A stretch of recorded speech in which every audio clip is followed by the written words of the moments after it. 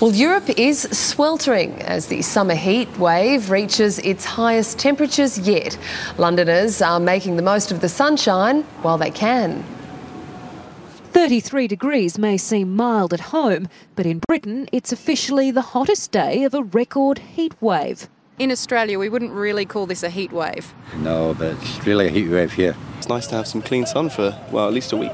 The temperature caught many by surprise. We arrived on Friday and we were packed jackets. Our backpacks are full of winter clothes ready for the English weather, and it's just been crazy hot.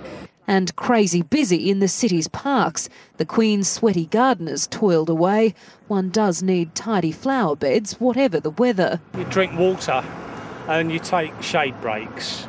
Something the Buckingham Palace guards know all too well. Unfortunately for them, bearskin isn't the most breathable headwear. In Belgium, it's not just people trying to beat the heat.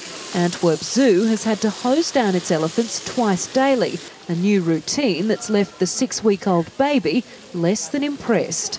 Other animals feasted on ice poles instead, some flavoured with fruit, others with seafood.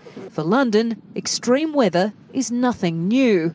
5 months ago today, we were reporting record snowfall. Now it's record sunshine and a very different scene.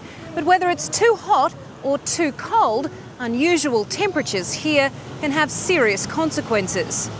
The tube turns into an unair-conditioned underground hell, and the elderly and very young are vulnerable to heat-related illnesses. Until, of course, it rains again. Showers are expected by the weekend. In London, Danielle Isdale, 10 News.